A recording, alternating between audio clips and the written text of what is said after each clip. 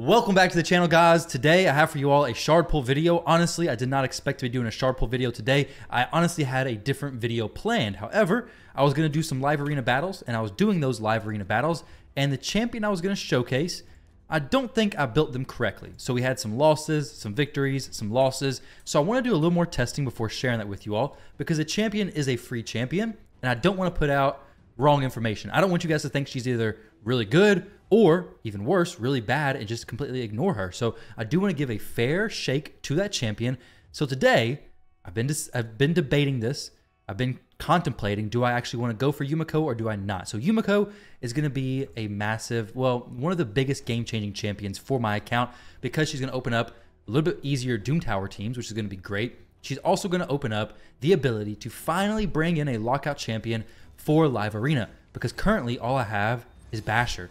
I have Basher for my main lockout champion. However, if you guys watched the recent video with Elgaius, he actually did a lot better than I expected and does very similar, well, not similar stuff at all. He does set the enemy's abilities on cooldown, and which is great, but he only does it to one champion, which is not really all that bad, because most time you don't need to lock out everybody. Yeah, of course, having a warlord, that is amazing, but if you can lock out that one key component of the enemy's team, that really could be all you need. Now, the reason why I was debating on doing this mostly, okay, so Yumeko, amazing champion. I would love to get her.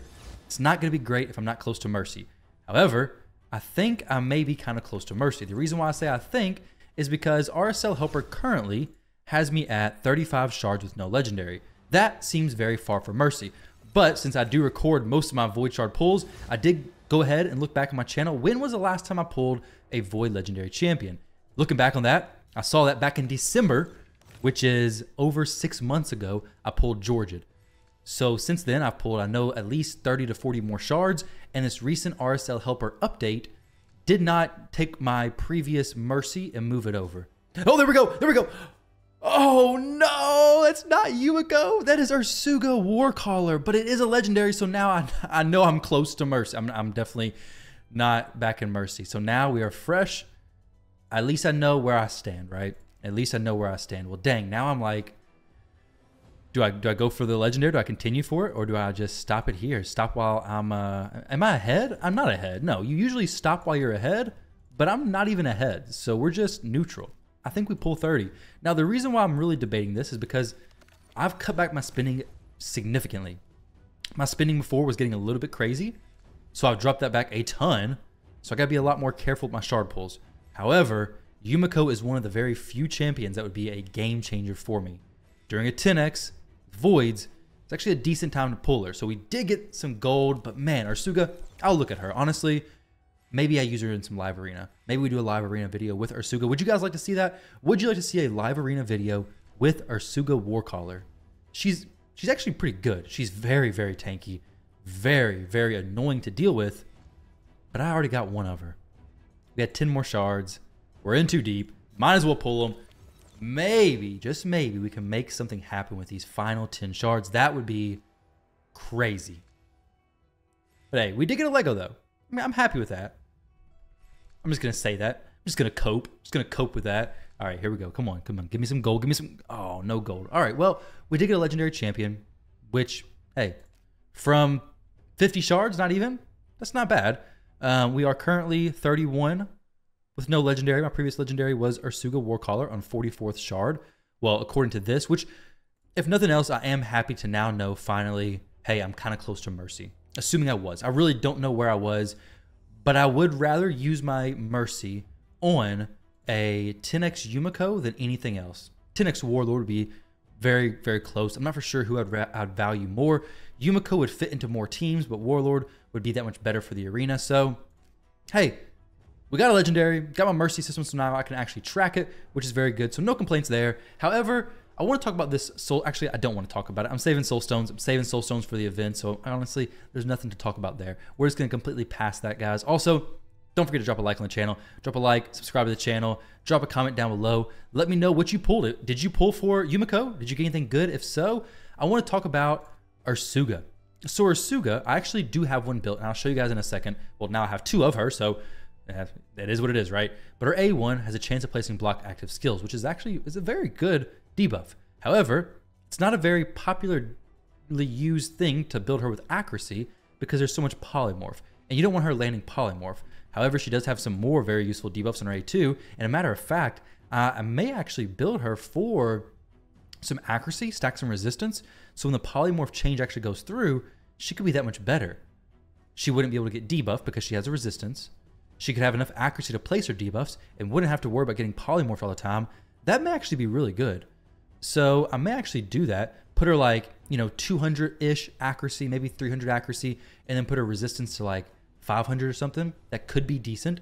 So then those enemies running polymorph who now have to have accuracy to actually place their polymorph will most likely not place it on her because they're probably not going to be running like, 300-400 plus accuracy on a champion like Duchess or a champion like Pythion if they're even running polymorph at all. So that could be really good. I do like that, and she has great debuffs anyways. Decreased crit damage is conditional, I believe. So decreased crit damage and decreased attack on targets whose attack is higher than their defense, and then decreased speed and decreased defense on targets whose attack is equal to or lower than their defense. So attack-based nukers decreases their damage basically in general, and then defensive or more tanky champions decreases their speed and their defense, so makes them squishier and slower. Very good. And then our A3 places ally protection on all champions except for this champion, of course, for 3 turns, so it's a pretty long duration. So if you have the buff, the mastery to extend the duration, it's going to be a 4-turn chance, and then places a strengthen on this champion for 3 turns. Okay, so the strengthen is not on everybody, just on this champion, which is perfectly fine. She needs to be even more tanky. And then her passive, this is where really all the focus gets put to. Decreases the damage all allies receive from critical hits by 30%. This champion will receive that damage instead. So she may be a very viable option for polymorph, I think. Like to have the polymorph blessing on her because of her need for accuracy and the likelihood that she's going to be attempted to be stripped, attempted to be placed block passive. So, hey, that may actually be a pretty solid polymorph option and a good answer for people running polymorph, honestly. But we'll see. I do need to work on her some more. She has a big, long lore story. Sweet. And she has a big HP aura as well. Now, as far as how mine's currently built, she's not built to be like super used. I don't use her a ton, but I do use her some. So she's in Defiant plus Bolster.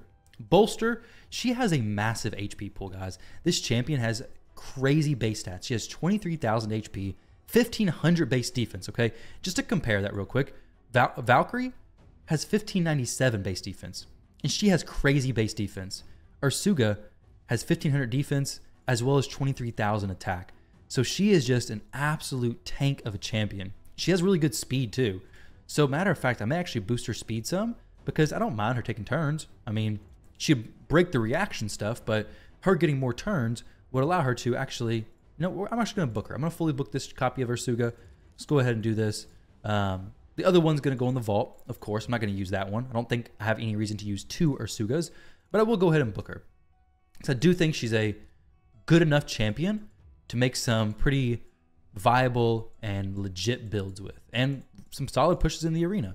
I didn't even realize that I did Jet Fusion, but sweet. Now we got 2 more champions to add to the vault. 3 actually. 3 legendaries to the vault. Let's throw some of these 5-star champions into the, actually, these need to go into the master vault. I'm getting ready for a champion training tournament down the road, so we got a lot of 5-star champs. So Apothecary's going in there. Some more champs here are going to be going in there. We got some 4 stars ready to level up. So guys, I am ready for when that event comes. Let's go ahead and throw these champions in there as well. They don't have any gear, so no reason to keep them anywhere else. 265, all food champions, baby. All food champions. If you guys see anything you want to see me build, let me know. Especially when the time the champion training tournament with a champion reward comes, I will have so many new champions. It may actually be one of the last times I push in those events because my vaults are getting full. Like I have so many 5-star champions, it's getting crazy. I'm gonna have to start feeding 6-star champions. Like that's what it's gonna come down to. But I'm ready. I'm ready for it. So guys, thank you all very much for watching the video. Hopefully you enjoyed. Hopefully your pulls went amazing. Maybe you got a Yumeko. Man, if I would have got a Yumeko, I probably would have instantly maxed her. Instantly maxed her at CVC. Now's the perfect time to pull those game changers. But yeah, we got Ursuga. So hey, we're gonna use her. Or well, I'm not gonna use her, but I will do some content on her. Does work out for the Guardian Ring. Very nice there, I guess. Now we're 8 out of 10. Getting closer and closer to filling that out. I do need some more copies of your Carl, but as far as other barbarians, who would I... The legendary barbarians, there's some good ones. Kantra's huge. Valkyrie's huge. So I boosted my resistance and accuracy, right? Yeah, plus 10% defense. Okay, so it is what it is. You get some great pulls, you get some mediocre pulls. She'd be a great pull if she's my first copy. She's my second copy, so no use for her. But Faction Guardians is always nice. So guys, thank you again for watching. Hopefully you enjoyed, and I'll catch you all in the next one.